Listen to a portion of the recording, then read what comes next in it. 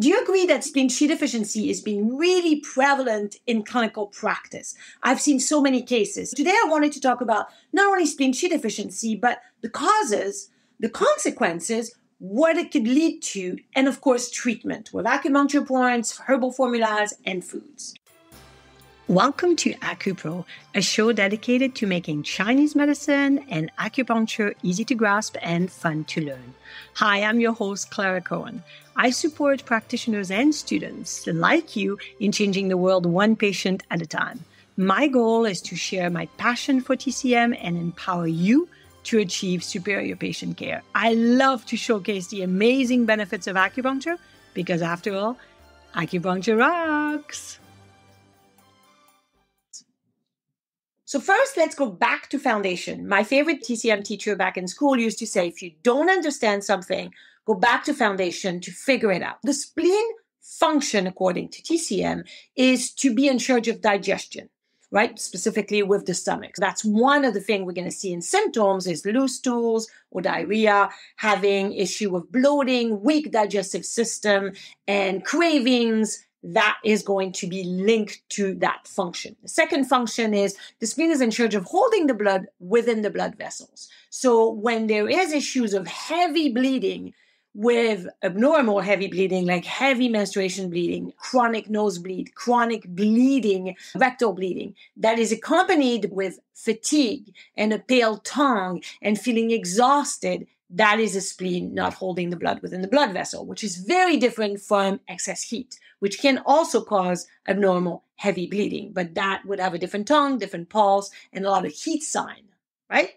The next function of the spleen is to also hold everything in place, raise qi, and keep the organs in place. So when there is prolapse or organs falling, like the uterus, the bladder, the rectum, the transverse colon, that would be a spleen qi sinking, which means the spleen qi is not strong enough to hold all the organs in place. There is also the fact that spleen is in charge of raising qi, specifically clear qi, clear yang, to the head for clear thinking and not overthinking or foggy brain or worrying constantly, which is the unhealthy, imbalanced part of the spleen. The spleen is also in charge of water metabolism. And that is in conjunction with the lung, the kidney, and the sangao. So not by itself, but is in charge of water metabolism. That's why when there's a lot of bloating, that could be leading or coming from spleen not being able to do its function. Also, when people have a puffy eyelid, because the upper eyelid is related to the spleen or corresponds to the spleen, that's also a spleen not being able to metabolize the water. Another function of the spleen is to produce blood. So producing blood, meaning for menstruation, for a good flow of blood, the spleen produces blood with nutrients, with good digestion, with good food, good nutrients. So when there is blood deficiency, we have to look at what is wrong with the spleen, what is wrong with diet, the digestive system, the absorption option. So it really leads to the digestive system again, right? That's another function when there's spleen blood deficiency, which can come up with scanty menstruation or very light menstruation or amenorrhea for that matter. That can lead to dizziness and feeling fatigue and having many symptoms with paleness, pale face, pale nails, pale lips, etc., etc. So just looking at the function of the spleen as a whole, so we know what to look for when we do treatment and for the consequences. I wanted to start by talking about the consequences of not treating spleen Qi deficiency, what it can lead to, which is worse outcome, and then we'll look at the cause. The consequences, if spleen Qi is in charge of all those functions, and it is depleted, and we'll look at the cause in a minute, then the consequences can be, first of all, could be spleen blood deficiency. Now we can have spleen Qi deficiency and spleen blood deficiency because obviously if we don't have good spleen Qi, we can't absorb nutrients, or if we don't have a good diet, we're not able to produce blood. The second one is spleen not holding the blood, like we said, within the blood vessel. So if spleen is not doing that, then obviously we have abnormal bleeding. It does stem from spleen Qi deficiency to start with. So when there is those other patterns that we see, we still have to address the spleen qi because it's usually at the root cause of everything, right?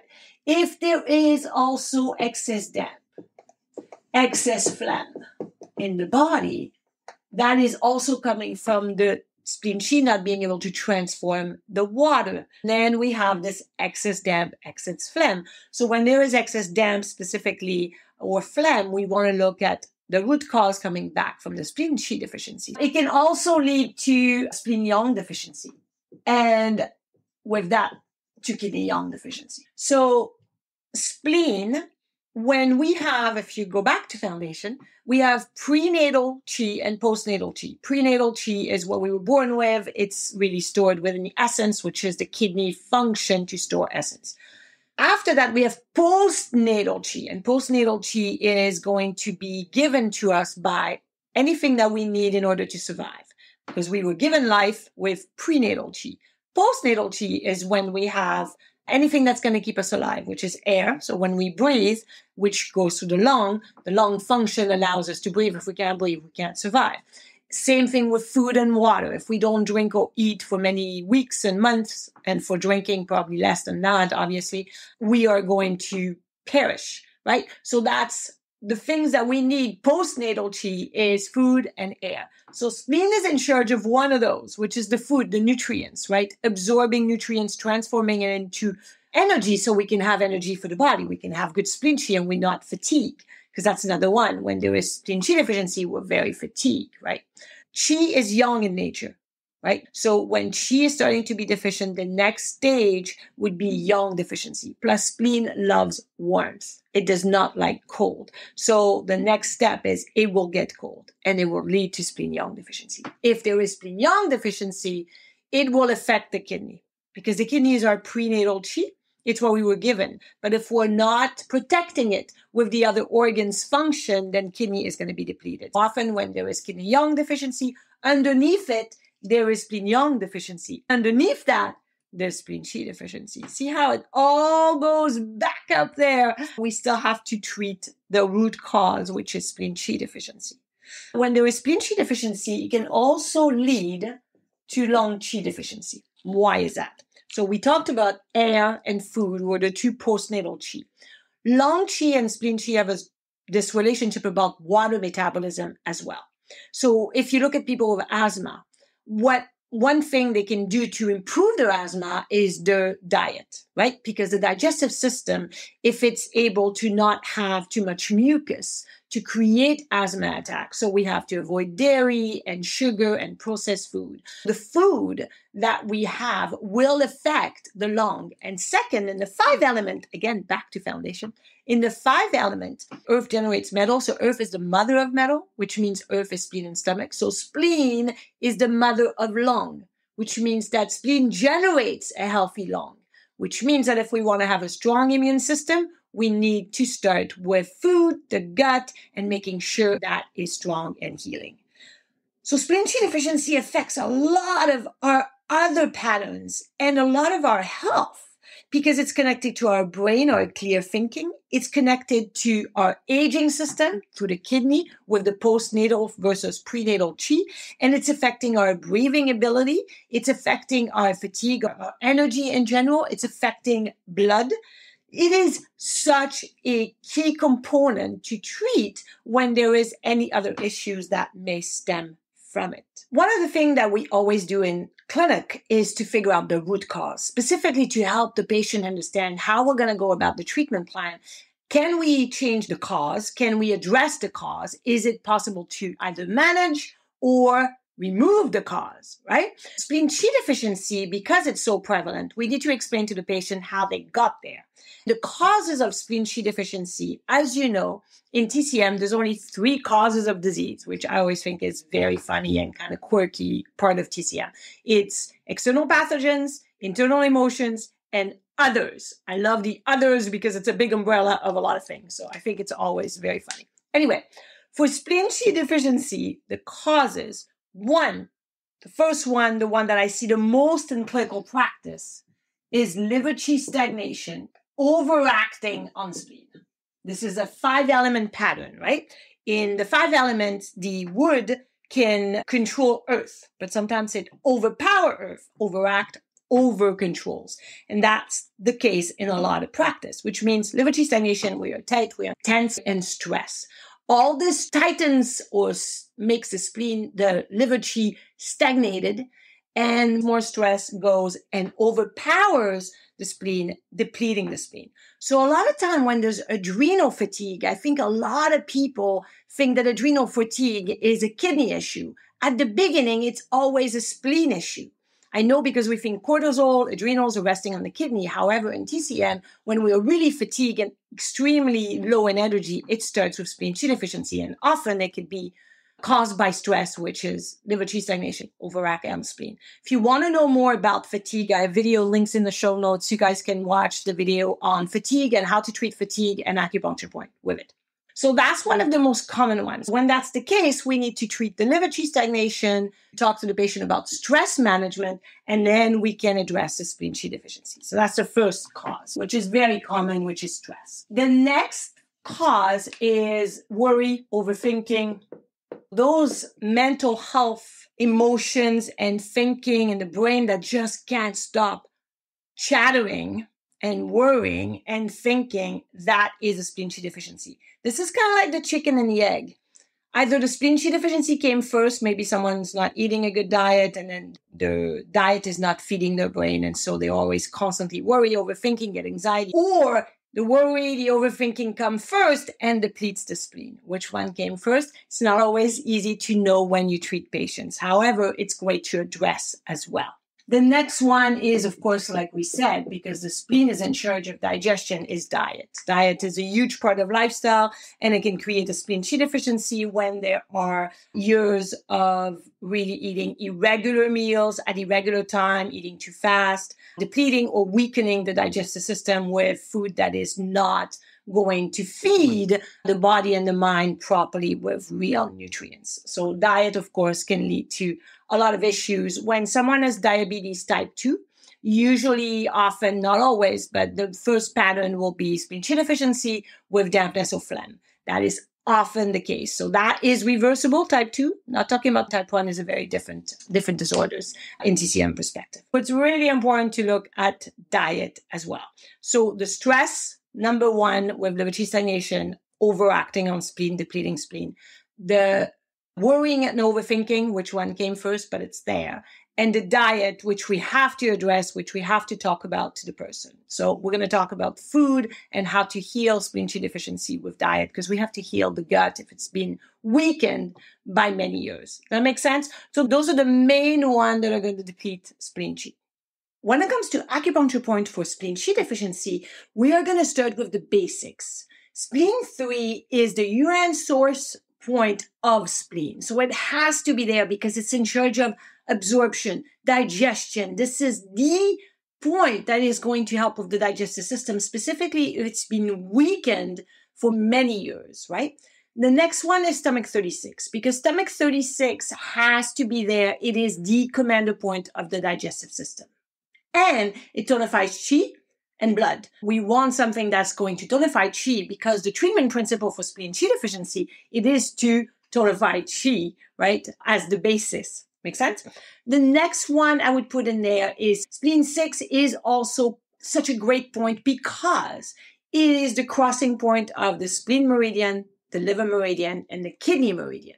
As we saw earlier, the kidney meridian is the prenatal qi, and it gets affected if it's spleen qi deficiency for too long. Liver qi stagnation is often the root cause of a spleen qi deficiency, so it's great to put spleen 6 to address the kidney, the liver, and the spleen as a whole. So stomach 36, spleen 3, spleen 6, your basic points. However, you can also put the front move points of the spleen and the back shoe point of the spleen if you wanted to add up. It's up to you in that regard. However, it depends if you're doing a front treatment or back treatment, right? And that's always difficult. In clinical practice, sometimes I ask patients, do you rather face up or face down? Because sometimes patients like it one way or the other better, and I want them to relax. The whole point is to put them in a parasympathetic state so their body can self-regulate and self-heal. Have you gotten your copy of my Acupoint Made Easy book yet? If you're a visual person, you're going to love it. I have put my passion for acupuncture into creating a fun, illustrated guide of all acupuncture points with their function, location, depth, and angle of insertion, including special points categories, extra points, cupping, moxa, and all my years of clinical pearls. You can download the digital version on any device, and it comes with many video links to complement it. Or if you'd prefer the hard copy version like me, you like to look at real books, the publisher ships it all over the world. Before you invest in it, I want to make sure that it is everything you were looking for in a fun guide for acupuncture points. So you can download the sample of all the hard points to see if the format of the book is what you truly were looking for. Listen to what people who invested in Acupoint Made Easy have to say. I adore the book. It has answered so many questions on my mind and is logically and clearly laid out. It was a great investment. That made my day. Absolutely love this. Thank you for thinking outside the box. I have ADD and I'm easily distracted. You made it easy to retain this required information for acupuncture students in different ways for better understanding and memory. You rock. That also made my day because that's the whole point of creating a book and being on social media and helping support everyone, students and practitioners, because I feel like a lot of us felt lonely when we were on our own. So the internet has provided such a great resource for all of us. Check out the links in the show notes below or go to my website, acuproacademy.com, and click the shop tab on the menu bar to invest in your copy today. The basic diet for spleen Qi deficiency has to be really tailored to the person, right? The environment they are in, meaning do they live in Canada, Alaska, or do they live in Arizona or somewhere where it's warmer, right? We have to look at the environment as well as the season. It's very important to look at that. And of course, the person's background, history, etc. But for spleen Qi deficiency basics, we want to avoid raw, cold food and cold drinks, like icy drinks, right? We don't need that because it's going to weaken the digestive system. We need to be gentle, kind of like a baby. You know, when babies are pretty young, up until 1 year old, they obviously have breast milk, but they start to be introduced to food and it's always mushed. It's never super cold, right? We don't want to give them super cold food. We give them soup and mushed peas and everything that's been really pureed. It's the same with spleen Qi deficiency. We want to be gentle to the digestive system and give the body a rest. So eating really well, as in chewing the food properly and not swallowing fast, having the time to be mindful, and eating food that is easy to digest. That's why often it's going to be sweet potatoes, things that are more pureed, yams, eggs, salmon, because it's very easy to digest. You don't have to chew it a lot compared to nuts, for example, which are great if you use nut butter because it's already chewed. But if you're going to chew the nuts, it's probably not going to be the best. Popcorn is really bad because it's really hard to digest. And then it gets into the digestive villi in the colon, in the large intestine, that creates more issues. So we want to be really gentle, having a lot of stews and soup and cooked food. It's okay to have fruits that are baked. You could bake a pear with some cinnamon in it. There's a lot of things that we can do, but we really want to avoid the hard raw broccoli. It's so hard on the spleen because it's very hard to digest. Or hard carrots, that is raw broccoli and raw carrots should not be given to people with spleen Qi deficiency. However, cooked one, great idea. Make sense? We want to have food that is warmer. So like cinnamon is great. Ginger is great. Ginger is great because it also dries dampness and it's warm. So the spleen loves that because the spleen has tendency to have excess dampness, as we saw earlier. Make sense? When it comes to Chinese herbal formulas, there are a couple of classic formulas that are really good for spleen Qi deficiency. It has to be tailored to each person with formula, but let's look at the basic. The first one is Sir John Zedong. So Sir John Zedong, and I'm so sorry, my English pronunciation of Chinese with my French accent is fantastic. So excuse me for that. Sir John Zedong is a main formula for spleen Qi deficiency, specifically when it's affecting the digestive system. So it's a really good formula for that. It's very basic for that. Now, one that I really like is Bujong Ichitang, that's one of my favorite formula because it's really good for people that have really chronic fatigue syndrome, that are really exhausted. That exhaustion, that fatigue, mental and physical, and they're exhausted. It also works really well for spleen qi sinking, for prolapse of organ.